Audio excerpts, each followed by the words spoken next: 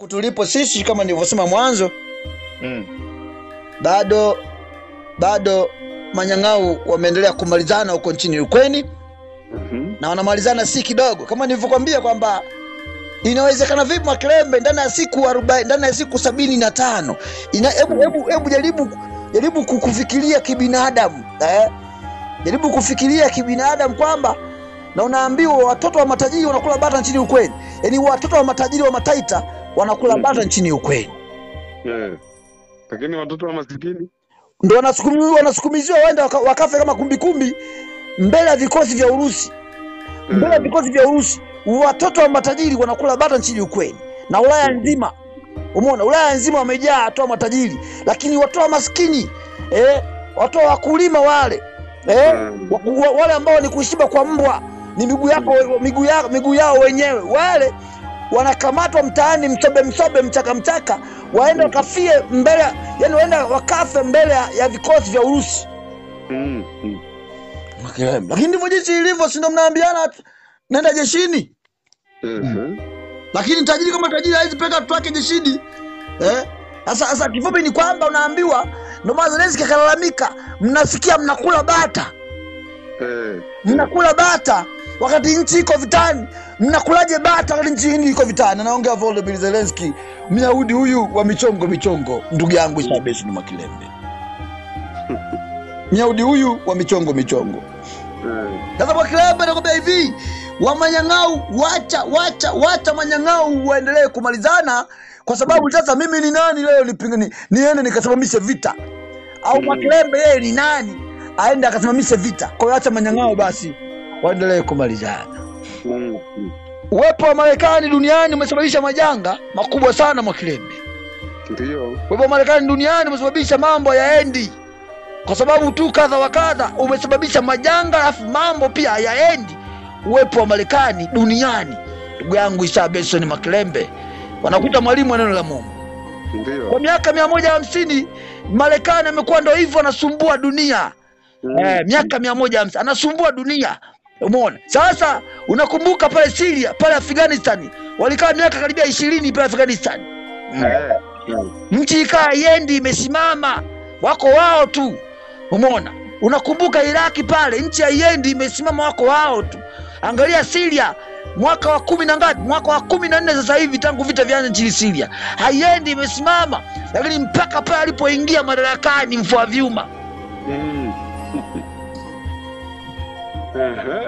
Tunaambia watu jamani, mfua vyuma huyu mpaka alipoingia madarakani mfua vyuma, Vladimir mwenyewe Putin, kiboko ya matapeli wale. Na manyangu wote duniani amenyosha njia hivi. Marekani amepigika, ana print hela tu Makilembe, lakini wapi? Anapeleka midude lakini wapi? Peleka hivi faru wapi? Amewakusanya wenzake, kawakusanya Ulaya nzima wote, wako wapi? Piga vikwazo wapi? Kaza amekaza na kukaza, lakini wapi? Kipigo kinatembea. Unaambiwa ndani ya siku 75 wanajeshi 40,000 hayajulikani ni wa wapi. Kuna ambao nasikia walikuwa wanaongea Kiingereza huko. 40,000 mixa Mamluki, mixa wa Ukraine, mixa wote wanajeshi wa Makilembe wamelambishwa mchanga nchini Ukraine. Hali sio hali ni tete. Wamelikoroga, wamekanyaga pabaya. Urusi amesema hapana, hatukubali, yani mpaka pale adui atakapoamua sasa kutembelea nini, yani aje Moscow akiwa amepiga nini, amepiga magoti. Alizungumza ndugu yako alizungumza Dmitry Medvedev.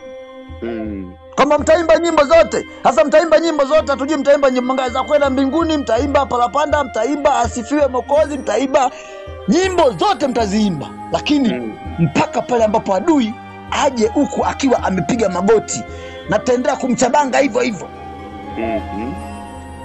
Urusi sio mtu wa kawaida Makilembe. Urusi muogopeni Urusi nyie. Ni kweli.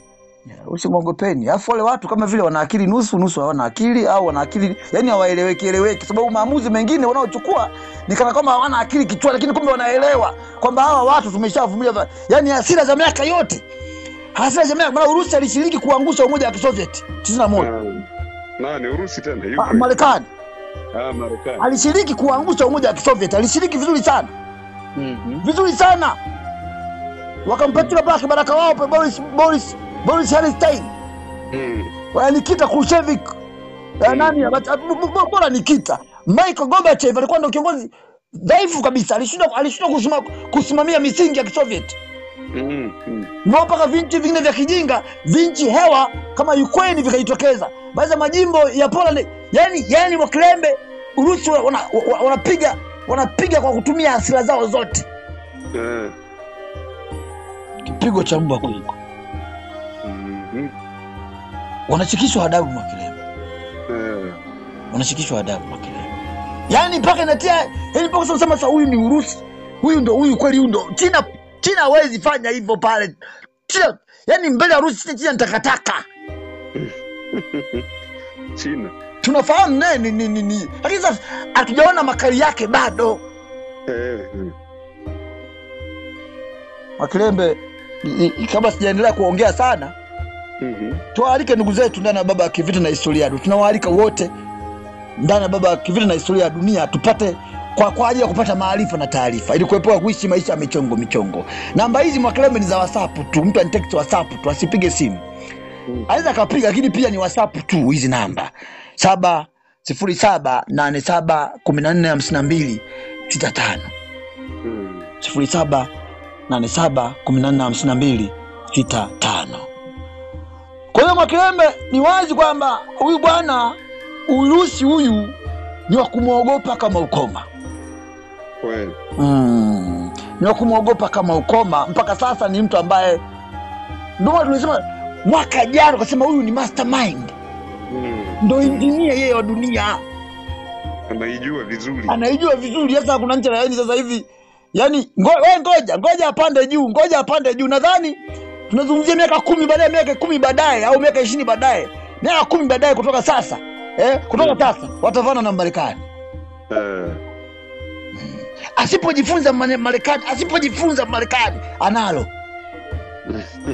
Yuko bwana mmoja yule nani yule mpo wa nani? John F. Kennedy amesema kwamba sasa wewe mtu ametuzidi si Marekani, ana vichwa vya nyuklia 1000, yani karuzini 1000. Wao wana 1000 zaidi. Wanaifanya zaidi. Kwa nini mnamchochea Zelensk aendelee kupambana na mtu ambaye ana 1000 zaidi?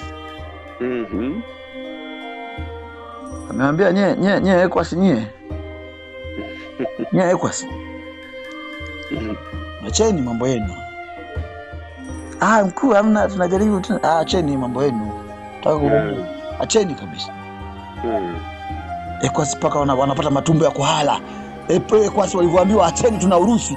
Wakaanza wanahamisha vikao sasa, wanatafutana. Wameambia tu acheni. Ni neno moja tu. Urusi hajawaambia Ekwasi, ameambia tu Ekwasi acheni huo ujinga. Msije mkasababisha mambo ya Libya, acheni. Tunubu unaambiwa wiki nzima hajaonekana. Tunubu wiki nzima. Yaani watu wanatafutana nani sasa au nani ado akufo. Nani wameshachafu ameambia tu acheni msije mkanani.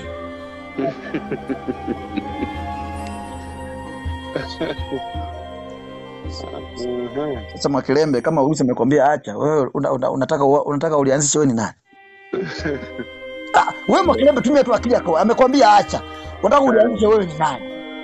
Hajaongea maneno mengi tu, anakuambia acheni wewe ujinga. Wakina Maria Zakharova hajaongea. Urusi Putin aliongea juzi. Aliongea mwenyewe Putin, lakini ya mwanzo aliongea Maria Zakharova. Msemaji wa ikulu wa Urusi, Kremlin, aliongea mwenyewe Zakharova akasema jamani msije mkajichanganya. Niger is not a banana country. Sio penye pesi. Niger sio sawa na Ukraine ambako mnaweza mkaongea mnavyotaka nyie. Bunge la Marekani Marekani, kumbuka wiki iliyopita mwezi mmoja alitangaza kutoa bilioni 12. Ndio. Marekani na hela sana. Sasa tunarudi kwenye ile kauli ile ya Tupac. Kama wameshindwa kufanyaje?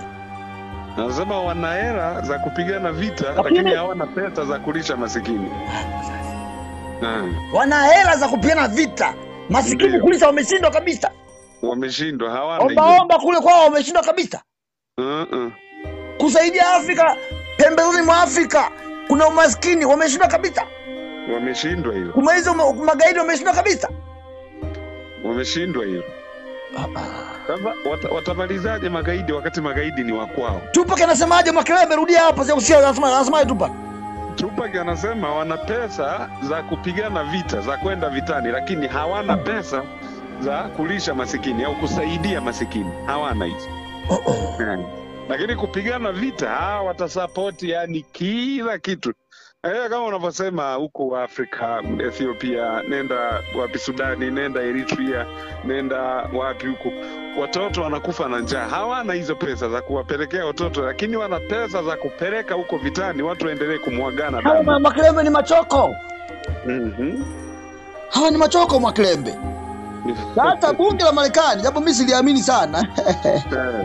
Bunge la Marekani maana limeona sasa hizi pesa kila siku zinasainiwa tu. Na mimi nadhani huyu Kevin McCarthy, huyu ambaye ni speaker wa Republican, huyu Trump asije kuja kama atakuja kumtumbua sijui. Kwa nini? Labda Trump asiingie madarakani. Huyu speaker wa Republican kama vile ana michezo fulani hivi. Anaweza kashawishi wenzake akazuia hizo pesa. Lakini nimesikia bunge la Marekani linakwenda kuzuia, sababu Biden anataka apeleke sio milioni 800 tena, milioni 24. Bilioni 24. 23-24 ndio zinatakiwa ziidhinishwe ziende nchini Ukraine tena. Tena. Na Ukraine inapigwa. Bilioni 24. Sasa bunge la Marekani linasema kwamba hii sasa haiwezekani. Japo siwaamini sana wataidhinisha tu.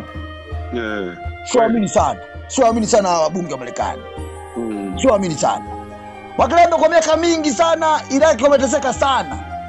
Kwa sababu ya Marekani. Syria wamehangaika sana kwa sababu ya Marekani. Nenda huko Afghanistan huko ni Marekani. Ndo Afrika ni Marekani. Sasa Marekani anafikiria kupunguza kambi zake huko nchini. Anataka kutoa kambi ambayo iko Iraki na Syria mwakani 2024 kwa sababu wanaenda kwenye uchaguzi mkuu, kwamba uende kwa ndo hoja muhimu kwa Marekani anafikiria withdraw. Withdrawing hizo kambi zake Iraki na Syria. Anafikiria itakuwa ni jambo jema, lakini haina maana sababu tayari Syria itamaniki.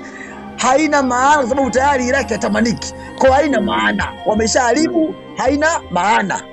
Ndio. Hawa ndugu zako hao. Yako mmoja anasema kwamba naomba nisome Makelembe. Anaitwa Boli, wanajiita Boli. Lakini pia Jackson Baragi amesema kwamba wanahamisha hizo kambi. Wanahamisha hizo kambi kwa sababu tu labda wataka hizo kambi wazileta Afrika. Ni kweli?